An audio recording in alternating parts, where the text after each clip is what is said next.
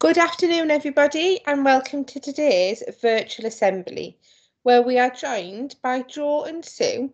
And today we're going to discuss the importance of planting trees, but not only planting trees, making sure we know that it's really important that we plant those trees in the right area.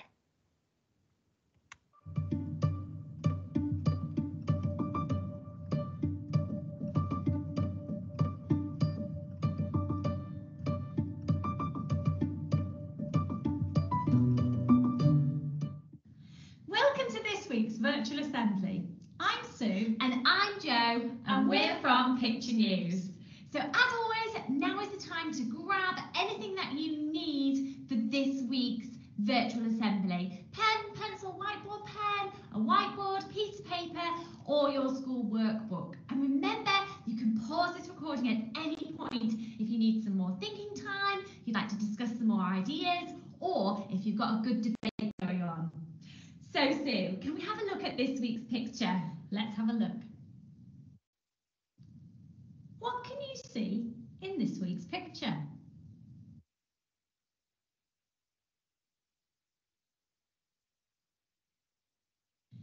So Jo, what can you see in this week's picture? Oh, Sue, I'm looking really closely there in the background and I can see some houses. And I can see some tubes attached to some pieces of wood. What can you see in this week's picture? Now let's think about the things that we like about this week's picture. What do you like, Sue? Oh, well, I'm having a close look and I can see some bushes with yellow flowers or something on them. Ah, and you know, I really not just like but love that gorgeous countryside view this week. Jot down the things that you like. Now let's ask some questions about this week's picture. What would you like to ask, Jo? I'd like to know where this is. And I'd like to know, what are those tubes for? Jot down some questions you'd like to ask about this week's picture. Finally, it's time to make a prediction. So a really good guess as to what could be happening in the news this week. Use the clues from the picture and anything that you've discussed to help you do that. Sue, can we find out? It's time to find out. Tree planting is a good solution to tackle climate change and protect biodiversity. But planting trees in the wrong place can do more harm than good. Experts at the Royal Botanic Gardens in Kew have explained.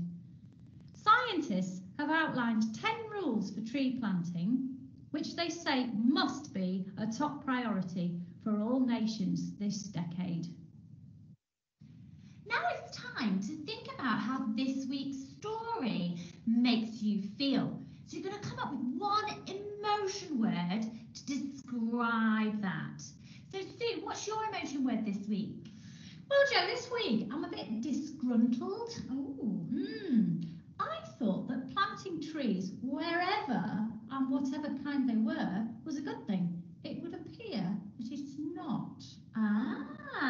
Well, do you know, Sue, thinking about trees and planting trees, that actually made me feel quite happy this week. So, sort of similar reasons to you thinking about planting, but it actually made me feel happy this week. Jot down your word. Now it's time to get our emotion response grid.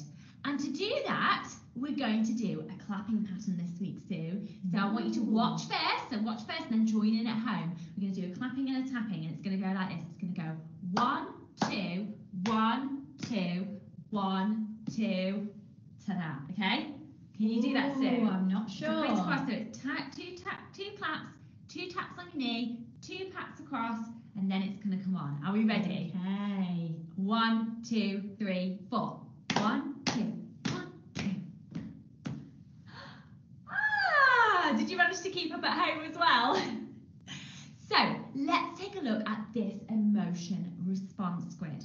So Sue, let's find your word on there first. Your word was disgruntled. It was disgruntled. Now, at the top of my column, it says angry.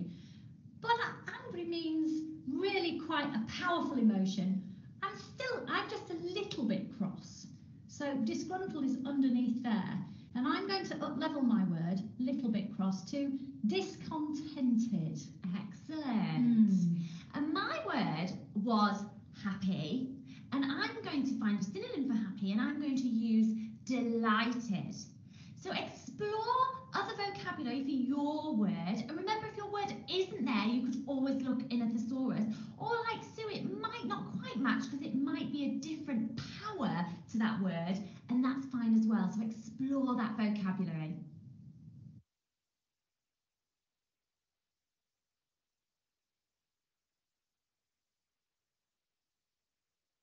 So now, let's have a look at this week's question. How important is it to plant more trees? So the first thing I would like you to do is think about the trees that are perhaps in your area. Do you have any trees near to you? Do you, Sue? Yes, I do. I've got some trees right outside my window, all along the road, where I do my daily exercise. I think they're all over. Fantastic. Now, mentioning your daily exercise, the next thing I'd like you to do is think about perhaps a journey or your daily exercise, maybe a journey to school or to work. Can you count how many trees you see on your journey? If you were coming to work, Sue, could you count how many trees you see? I'm just having to think about that, Jo, and I think there must be hundreds of trees along my route to work. I'm going to try and count them next time. Perhaps that's a challenge that you could try. The next thing I'd like you to think about is, where do we find trees? So where are the places? Now, you mentioned a couple there, Sue. You mentioned your garden and you mentioned alongside of the road. Can you think of any other places we might find trees? Oh, well, in the park.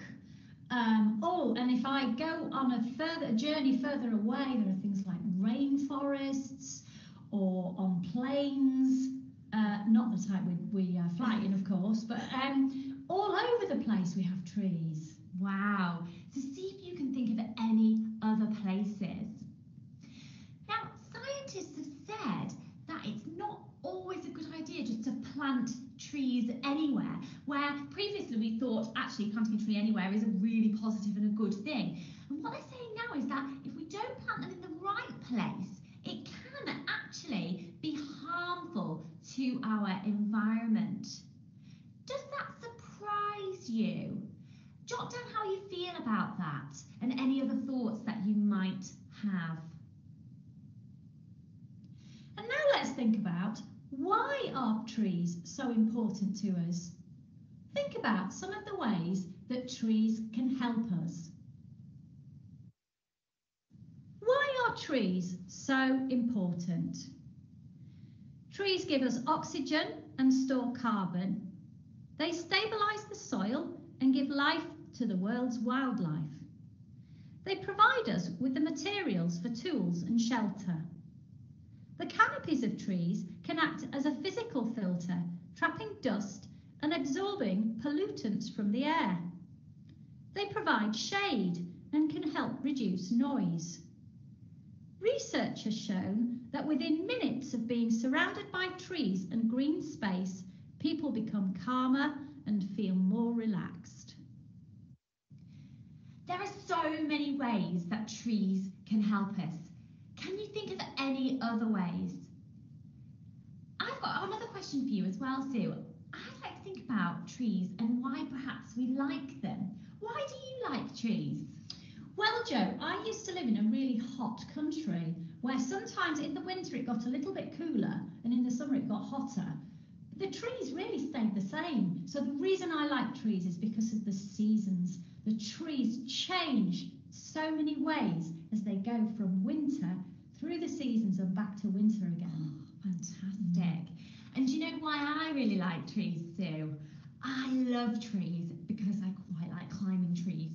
I like making dens in trees, and I absolutely love going through the woods and playing hide and seek in the trees. Jot down any of the reasons why you like trees. So let's have a look at the poster again and this week's question. Jot down any other thoughts you have about this week's big question. So Jo, it's time for this week's interesting fact. Excellent. So we've already discussed why trees are chopped down. How many trees worldwide do you think are chopped down every second? Oh gosh, a second. So literally one chopped down. Right, I'm going to take a guess at 10. Okay. One. How many? Do you know what? I'm going to times that by 10. I'm going to say 100. Wow. Can we find out, Sue? Let's find out. So,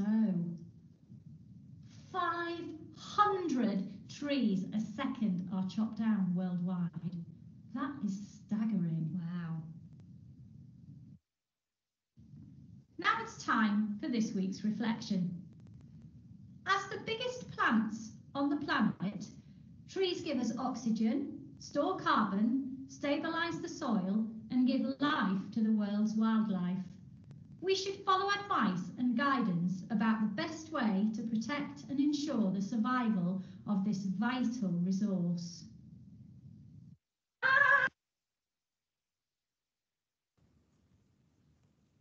Perfect, boys and girls. I hope you enjoyed today's virtual assembly with Jo and Sue. And we've got a couple of questions for you to think about or talk about with the people at home or the people in school.